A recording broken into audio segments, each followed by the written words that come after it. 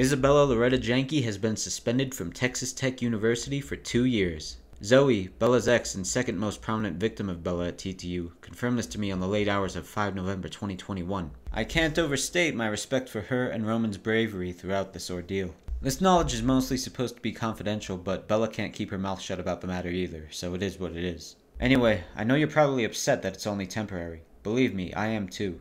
Especially compared to the swift permanent ban Zorgoth received for a private joke on a personal Discord. But the fact that it's 2 years does guarantee that many of Bella's victims can finish their TTU career free from the direct influence of a relentless bully. And this is also the kind of anomaly that stands out on a resume, so it's cause for celebration in my mind. Therefore, let me update you on everything since my previous video on Miss Janke worth your notice. First, the small amount of information I know about the committee hearings. Owing to COVID-19, both Bella and Lewis's hearings were conducted remotely via Zoom. Neither of them has been on campus since Texas Tech began getting inundated with reports about them on 6 August. Bella and Lewis cooked up a genius plan to defend themselves.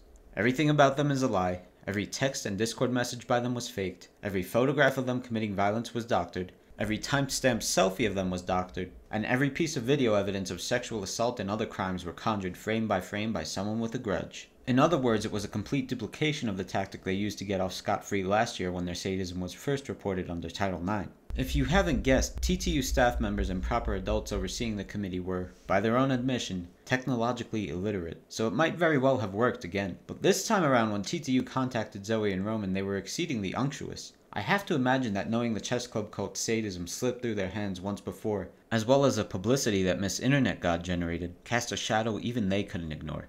I don't know precisely what charge TTU found compelling enough to finally dole out punishment to Bella this time around, but I have to imagine the preponderance of evidence forced their hands. So let me repeat my sentiments from the last video. To every single person who reached out to contribute in some form, thank you. Whether you were a friend of Bella's victims, a current TTU student, an afar animal lover, or a drama aficionado on Kiwi farms, you know who you are.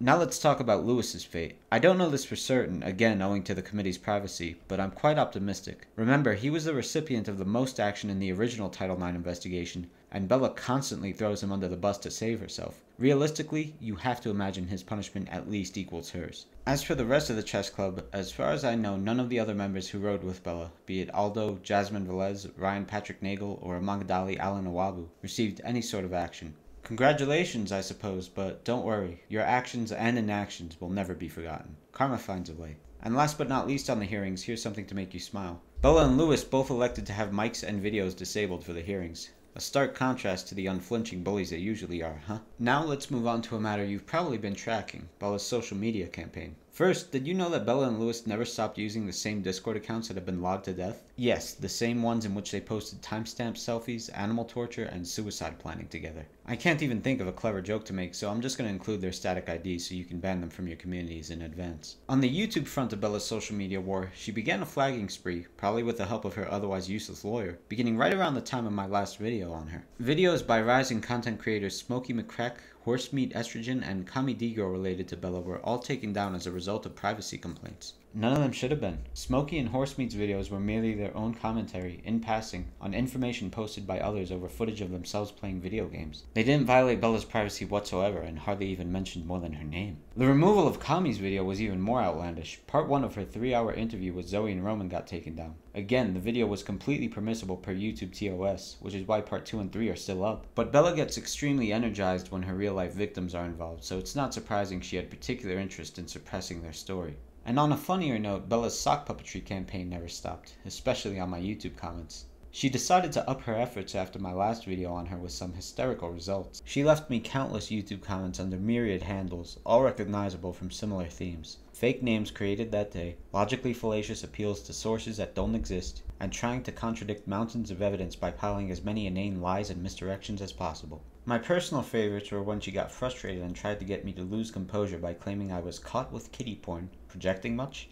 and invoking the name of my dear sister as a true author of Athena's self-relating blogspot post. Bella, respectfully, you're just not intelligent enough to run mind games. And the last drawl theme of Bella's sock puppeting was pretending to be her mother, Athena, or pretending to be someone pretending to be your mother, I guess. And she even came back to Kiwi Farms to quintuple post in Athena's thread to that effect. But unfortunately for Bella, her incompetence always shines through in her idiosyncrasies no matter how great her efforts. I'm sure she'll be back though, so feel free to play Spot the Fungus in my comment sections. Next, let me proffer a little reassurance on my recent silence. Owing to Bella's obscenely rich parents and being female, I wasn't expecting much to come from this first committee. There was a backup plan though, and I have to give a massive shout out to Kiwi Farms user Greasy Spoon, who has collected a lot of first party Bella information by exploiting her stupidity and bad OPSEC. The Imgur account leaks I mentioned last video, which contained unshakable proof of Bella sexually assaulting classmates and possessing child pornography, were just the tip of the repository's iceberg, but I'm sure you understand why the matter required delicacy. Anyway, although I didn't highlight it, one such item you could have seen for yourself in that thread was evidence of Bella cheating on her exams. Long story short, Greasy Spoon had a lot more evidence to that effect waiting in the wings should TTU not take this matter seriously again. A lot of you asked for updates over the last few months, but the relative silence was necessary. Finally, let me end this video with a parting message to Isabella Janke herself. Bella,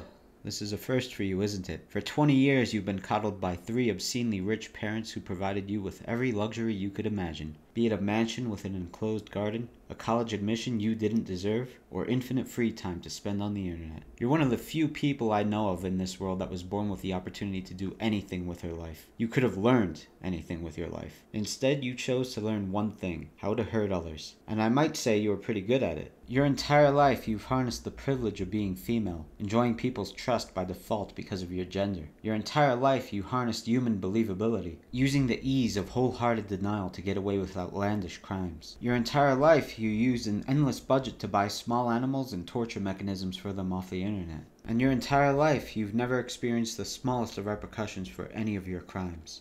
Until now. You're finally feeling what the rest of us have to live with every day. Consequences for your actions. It's scary, isn't it? I'm sure by now you've found some solace as you recline in Mike's mansion and Athena's penthouse for 2 years. But so too will all of us who oppose sadists find solace in knowing everything you love to do most is going to be just a little bit harder for you from now on. Finding those lonely classmates to isolate, manipulate, and abuse? That's going to be just a little bit harder with your on-campus infamy. Finding obese, idiotic content creators desperate for celebrity status to accuse other people of your crimes? That's going to be just a little bit harder with prevailing YouTube results of your name. Finding simpleton cronies like Lewis willing to die for you? Even that might be a little bit harder now that your bra stuffing is out of the bag. And every time you have that moment, every time you experience that realization that impunity is hampering your ability to hurt people just a little bit, I want you to remember this all. I want you to remember all the animals you tortured to death. I want you to remember all the mentally ill people you tried to kill. And I want you to remember that this is only the beginning. That's what you get. That's what you fucking get, bitch.